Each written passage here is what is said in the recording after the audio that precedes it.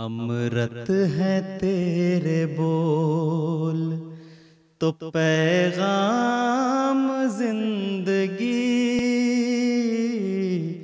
अमृत है तेरे बोल तो पैगाम जिंदगी,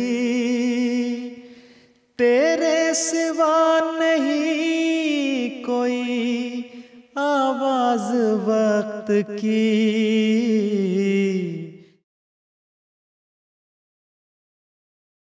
The map of the world has evolved from one big chunk of land to huge continents.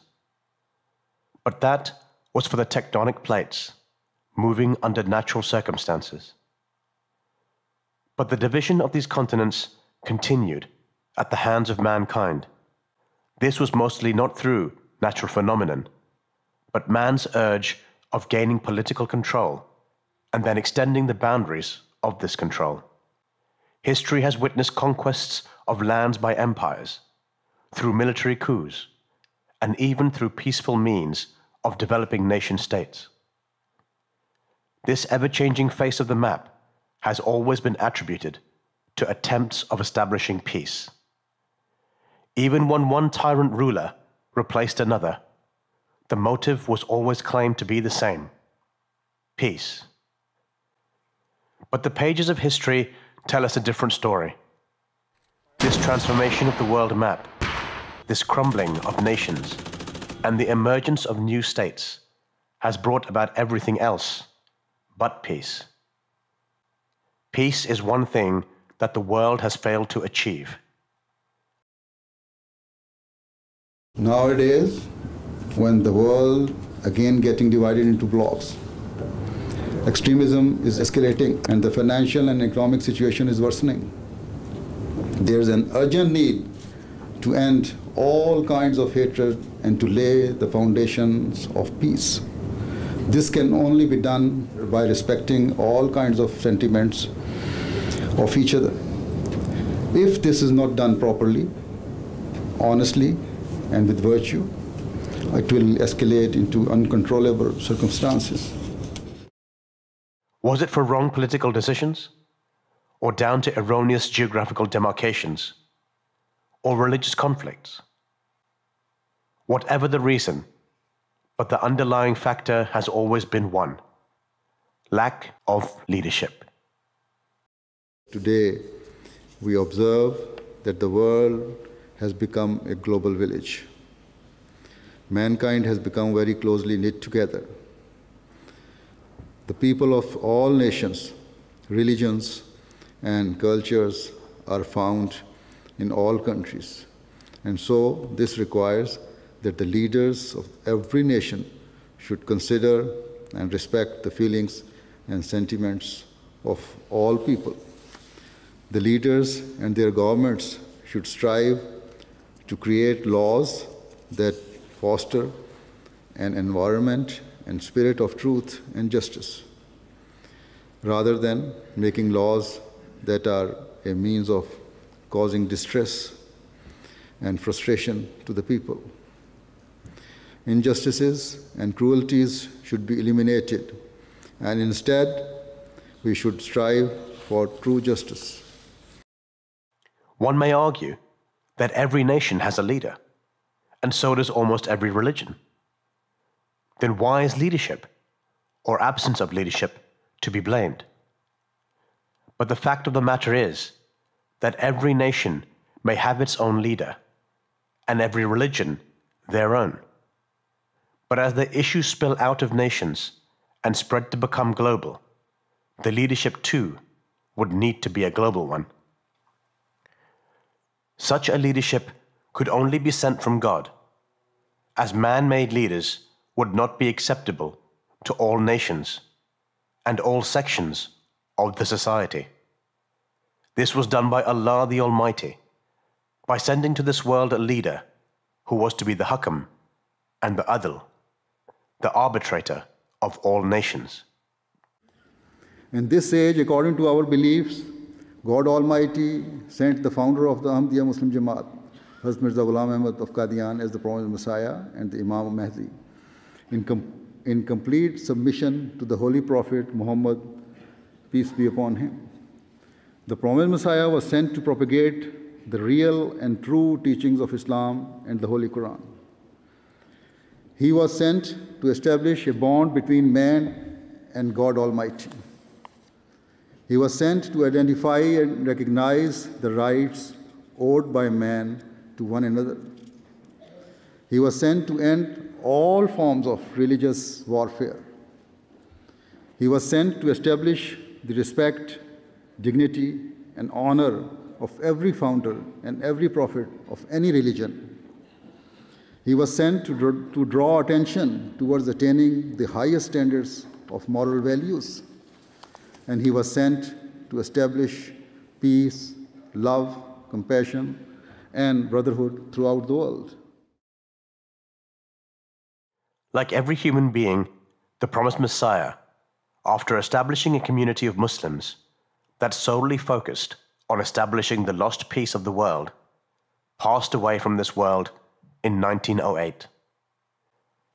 But what he left behind was not only this community, but his Khalifah, his successorship, to lead not only the community, but to call the world to its creator, the only way that could bring about peace, from individual level to the society at large.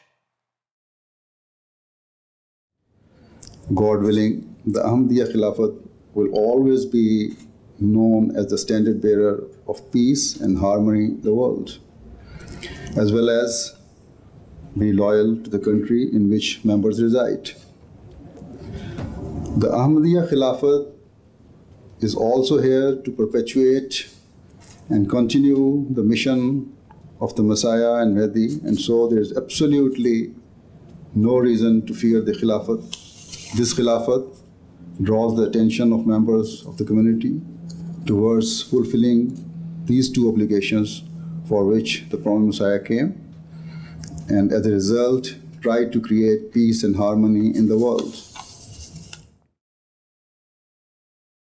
Today, his fifth successor, Hazrat Mirza Masroor Ahmad, may Allah strengthen his hand, is devoted for the service of humanity. I have delivered the same message, calling for peace and justice. On many occasions in different parts of the world, I do the same. I do not know how much impact my views have had on those who have listened to me. And I am not aware to what extent they are working towards developing peace within their own circles of influence. Nevertheless, I will, God willing, always continue to carry out my task and my responsibilities of promoting peace, tolerance, justice, and compassion to the corners of the world. I will continue to tell all people that in order to be relieved of the pain and suffering that we face today, we must adopt true justice and equality. His first and foremost mission as successor of the promised Messiah, alayhi salam, is to call the world to the one and only God, Allah. His message is for the whole world, every nation, every religion, and every circle of the society. His Holiness, in light of the Quranic teachings, sees belief in one God and fulfilling the rights of God's creation as the only way forward in the process of establishing of peace. The founder of the Ahmadiyya Muslim community said that he had been sent by God Almighty in this era in servitude to the Holy Prophet of Islam, Muhammad sallallahu alaihi wasallam, in order to spread the two paramount objectives of Islamic teachings. First, to bring mankind closer to God Almighty, and secondly, to draw the attention of humanity towards fulfilling the rights of one another. It is my belief that these two objectives are the bedrock for the establishment of genuine and long-lasting peace in the world. But the details of the turbulent and the volatile international scenario are not hidden from his sight. His Holiness has a great insight into the whole array of issues that lay the foundation of the global, multidimensional crises faced by the world. Political leaders who have had the chance of being in audience with His Holiness are always amazed to learn how deeply His Holiness understands diplomatic relations and foreign affairs.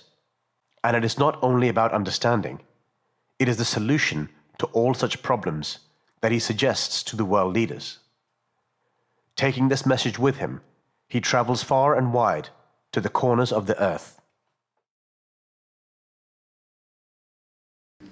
Just a few months after last year's Peace Symposium, I traveled to the United States and was invited to address members of Congress at Capitol Hill. Apart from the politicians, a number of important think tanks and academics were also in attendance. In my address to them, I said that as the world's biggest superpower, the United States had to consider its responsibilities to the wider world. I said that if they fail to fulfill their obligations, and if they fail to observe the proper standards of justice, then they would lead the world towards a terrifying destruction. I said that the coming generations would lay the blame at the feet of us, and in particular, the major powers of this time. Our children or grandchildren would not forgive us because they would know that we could have prevented the harrowing legacy that we left behind for them. Similarly, last December, at the European Parliament in Brussels, our good friend who has just spoken as well, Dr. Charles Tannock, MEP, organized an event in which I was able to address members of the European Parliament.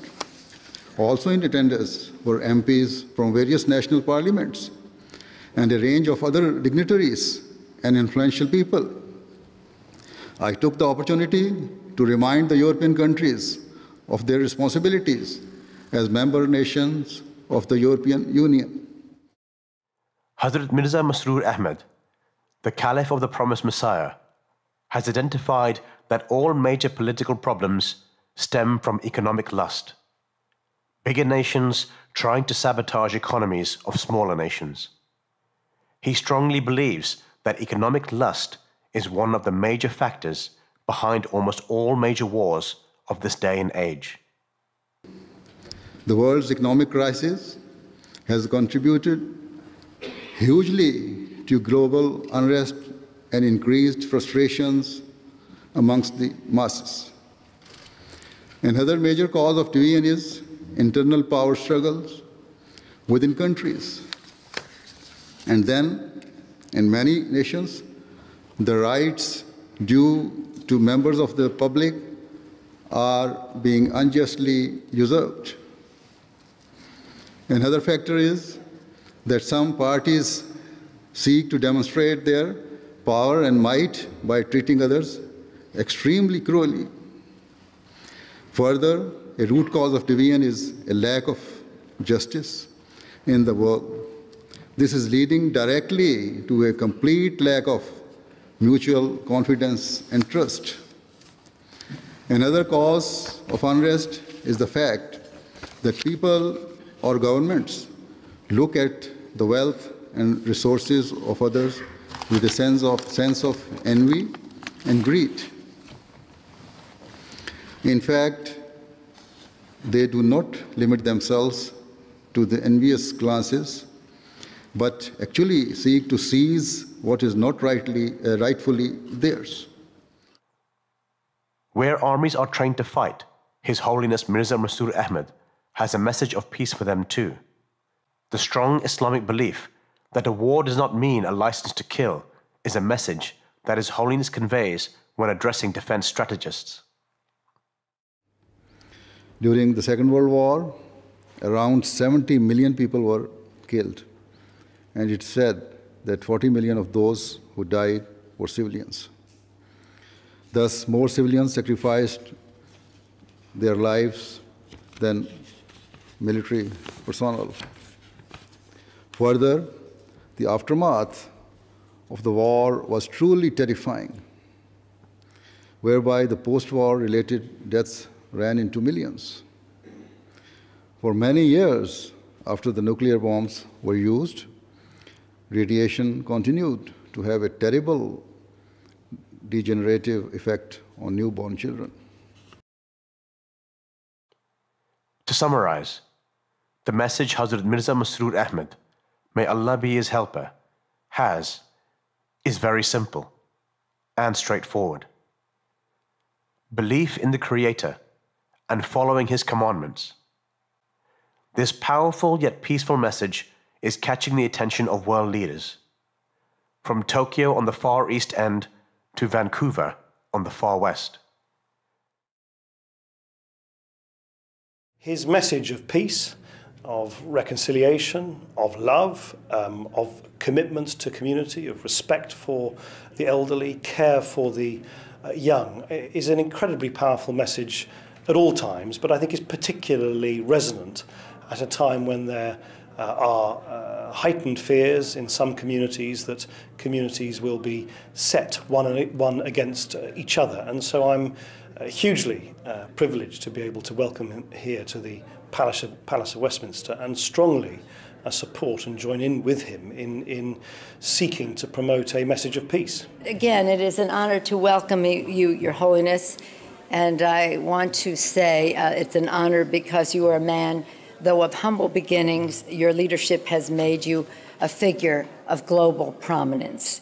You started as a teacher, and you have become a guide for millions of Muslims worldwide. You have been persecuted for your beliefs, jailed for your faith, and exiled from your homeland, but you refuse to turn to bitterness or vengeance, and that is a very important lesson. I have met His Holiness myself, and I respect his strong commitment to promoting peace and understanding. At a time when extremists are seeking to divide us, His Holiness has delivered an inspiring and peaceful message of love overcoming hatred.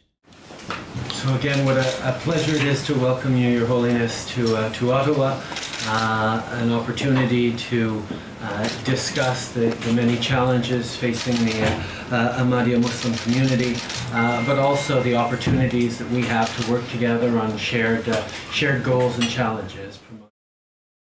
अमृत है तेरे बोल तो पैगाम जिंदगी,